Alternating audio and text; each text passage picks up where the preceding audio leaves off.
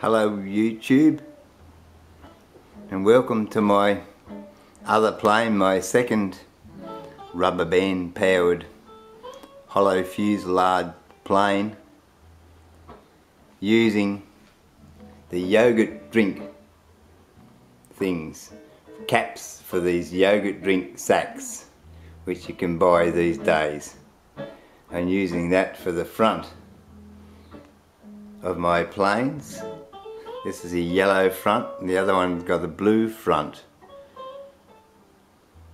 and bright light red fuselage. Wings are completely plain.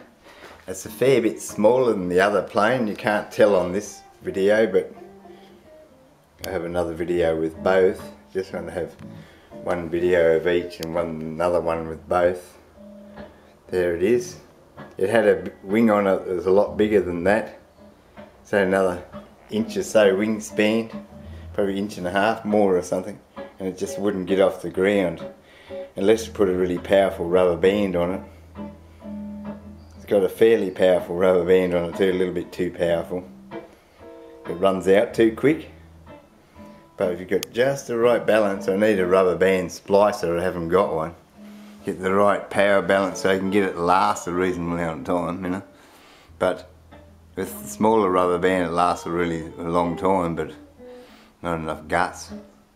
But at the moment it's pretty good because it glides quite well for some reason. It does look like the prop's big on this photo, but I suppose if you look at it from that point of view, really it's not that much, really too big a prop.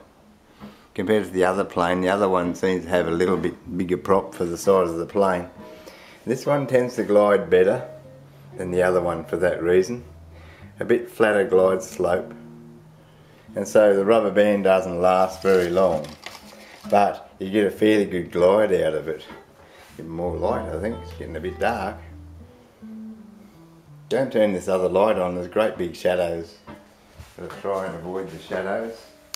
Anyway, that's a bit better, isn't it? Get those shadows, that's the problem.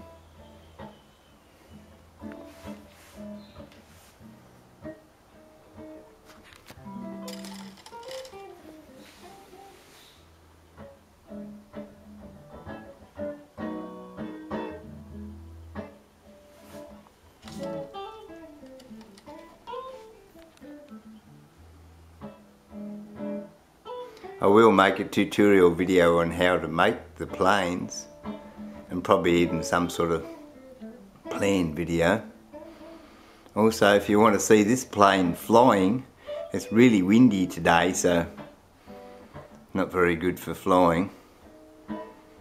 But you'll see on the video description below links for flight videos of both planes that I have, and also the other video comparing the size of each plane, of both planes.